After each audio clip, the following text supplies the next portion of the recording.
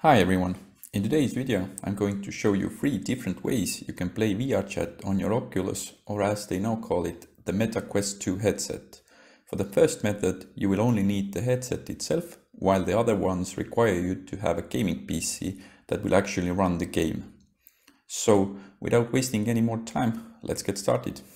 I'm going to start with the most common and accessible way, which is playing VRChat in Quest 2 standalone mode. In order to get VRChat on your Quest 2 headset, you're going to go to Apps, Search, type in VR, just click on the link and then it will start installing. And while it installs, I'm going to clarify that this here is basically a tuned down Android version of the original PC game, which comes with a couple of limitations.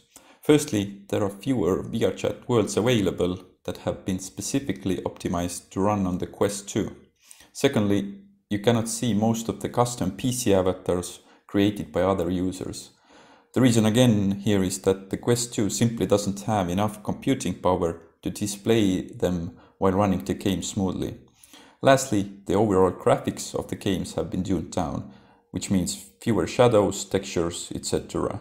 And all of the major drawbacks are also the reason why players generally prefer the PC VR version of VRChat. However, if you don't have a VR-capable PC, there simply aren't other options for you.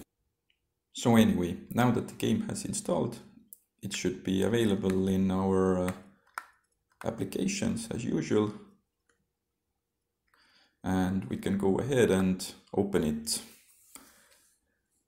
And I'm seeing the allow permissions dialog now, which I'm going to select allow.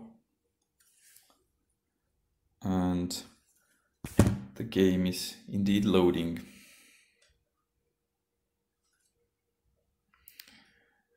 It also is asking for me to allow recording audio, and I'm gonna allow it.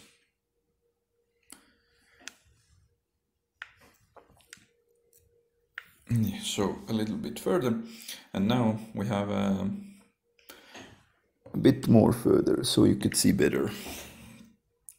And there are 2 options to log in with, either VRChat or Oculus, and I'm gonna go ahead and try with Oculus.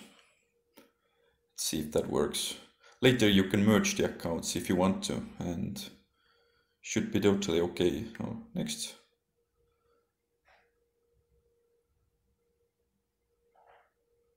So a couple of announcements, initial downloads, and initializing world. And I'm probably not gonna show you too much of the gameplay because you know what to expect, but anyway, yeah, here it is. VRChat in Oculus Quest standalone mode. And I think this would be a good point to move on with the next methods. I'm going to start with the most basic setup, which is using Oculus Link to turn your Quest 2 into a PC VR headset. And we're going to then download the VRChat game from Oculus PC Games library. Basically what Oculus Link does is you can connect your headset and PC via a USB cable, and in that case the PC will do all the hard work and run the actual game, while the Quest 2 is used for displaying the game and handle the tracking and controllers. And in order to use Oculus Link, you're going to need a VR-capable PC. The official requirements are listed in the table, and you're going to need a semi-decent CPU, about 8 GB of RAM, and most crucially, your PC must have a dedicated GPU. So if your PC meets the minimum requirements, you are additionally going to need a USB cable to actually connect your headset and PC. And one side of the USB cable must be a USB-C connector, which goes to your headset, and the other one the other end can either be USB-C or USB-A port works as well. And I'm going to mention here that you can actually use the charging cable that the Quest 2 comes with. And even though it's quite short for a pleasant playing experience, you can at least test whether the VR games and VRChat generally works. And you can opt to buy a longer dedicated link cable later if you want to. So let us now move on with the actual installation activities. And the first thing you're going to have to do is go to oculus.com setup. And from here, you're going to have to download the Oculus PC software for Quest 2. So simply download and launch the setup file and complete the installation. And I'm going to mention here that during the installation, it will download approximately 5 gigabytes of setup files required for the installation. So if you have a slower internet connection, it might take some time. So once you have completed the installation, you're going to see the following dialog to add your headset to the software.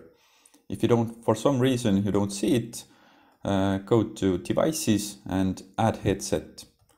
So I have a Quest 2, I'm going to select this one, Continue. And in this method we are currently using the link cable option. So let's select it.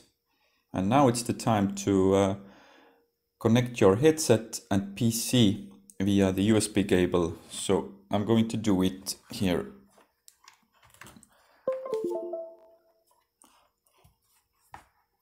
Okay, so it seems it was able to detect my headset, and I'm currently also using the charging cable, and it warns me that it's preferred if it was a USB-free cable, but in all honesty, it really doesn't matter. You can play with a USB 2 connection very well.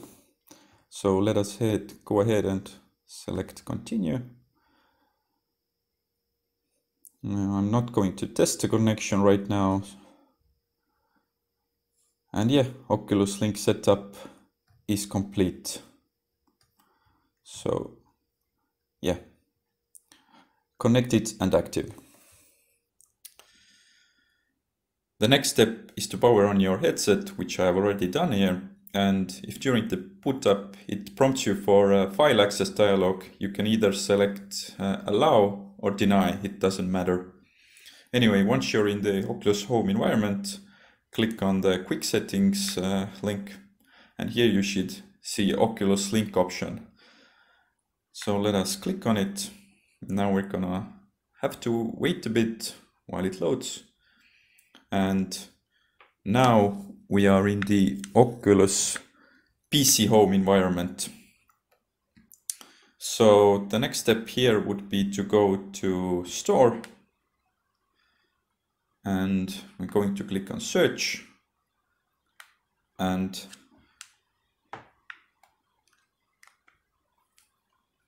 here I'm going to search for VRChat. So there's an option here, let's click on it, Get. It warns me that my PC doesn't meet minimum specification, but that's actually due to the fact that I have a NVIDIA 3060 GPU, and for some reason Oculus hasn't updated their requirements. So I know for sure that my PC is capable. Let's select Continue. And now all you have to do is wait for the installation to complete. Once the game is finished installing, I'm going to go ahead and start the game.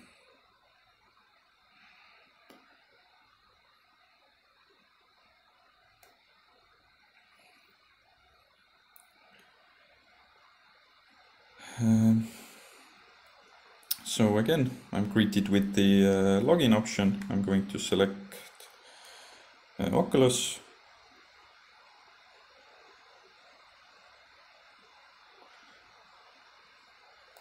So some initial downloads. Go.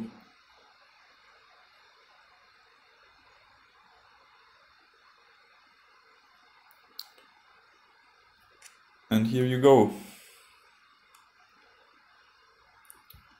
The PC VR option of VRChat. The third method for playing VRChat on your Quest 2 headset is very similar to the previous one.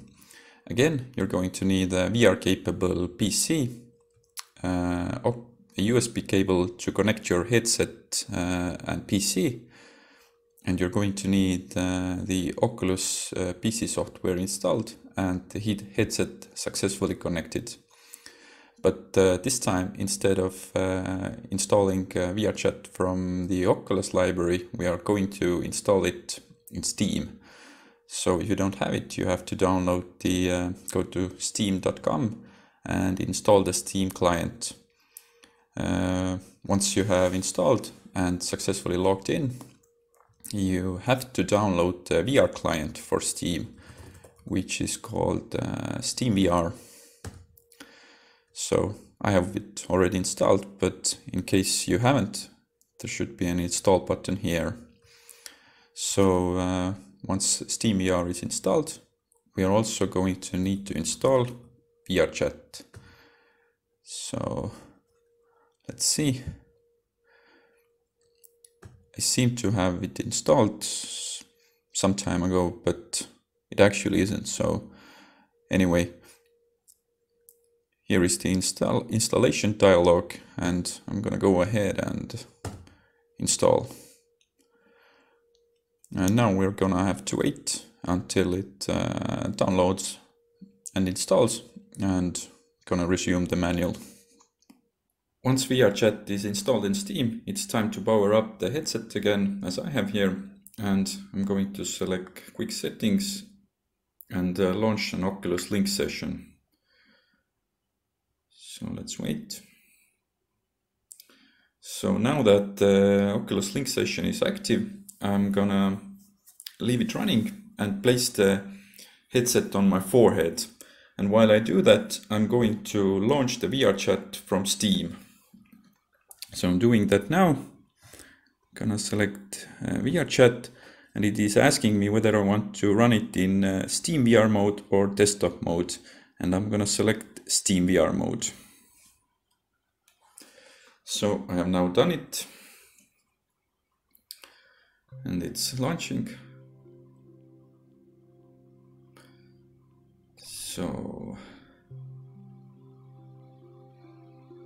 So it's running now, and again it's going to ask me whether I want to log in with VRChat or Steam. I'm gonna select Steam.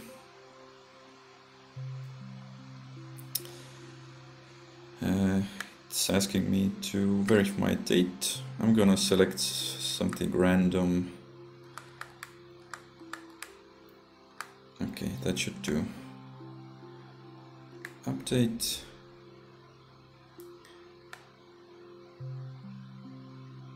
Okay, I agree.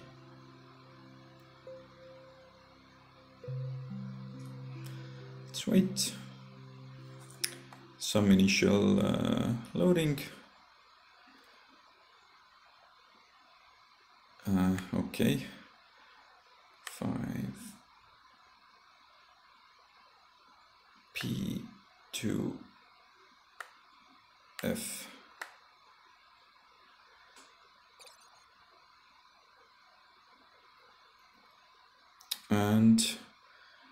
And here you go. Again,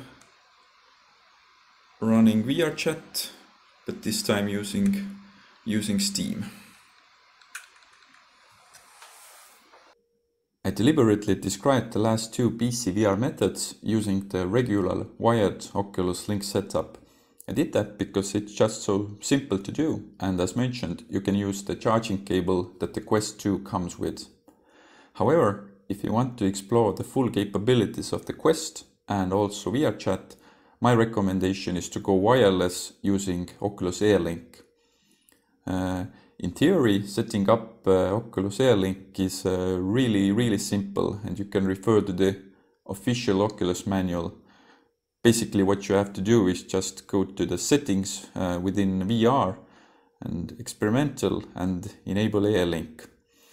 But the thing to keep in mind about AIRLINK is that it requires a steady local wireless network connection in order to function stable and without any lag and jittering. So there are some guidelines on the Oculus manual page, and to help you out further, I have actually created a separate article about my AIRLINK setup. When I initially tested AIRLINK using my ISP router, I faced stuttering and lagging problems, and I had to purchase a dedicated router. However, this might not be the case for you, and in the article I have described some things to look out for, and you can test if things work out with your current ISP router. However, if that's not the case, I have given you a step-by-step manual on how I personally set up my AIRLINK setup, and you can just follow it along and try it out. And lastly, if you are having any troubles getting VRChat working on your Quest 2, I'm actually currently in the middle of writing a dedicated troubleshooting article for debugging and solving various issues you might bump into. So make sure to check out the video description below and see if you can find any help from there. Okay, that's it for now, and I hope this video was useful for you, and I'll see you next time. Bye bye.